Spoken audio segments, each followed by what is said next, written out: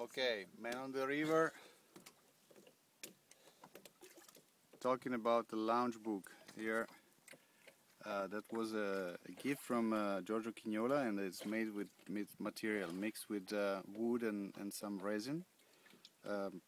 It's a very clean material. It's eco-compatible. It's a sustainable way of thinking and rethinking design.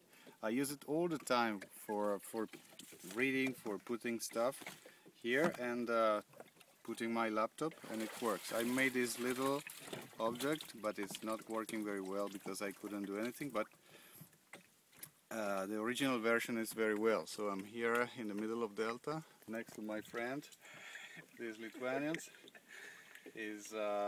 And simply these objects could fulfill all our expectation, like waterproof.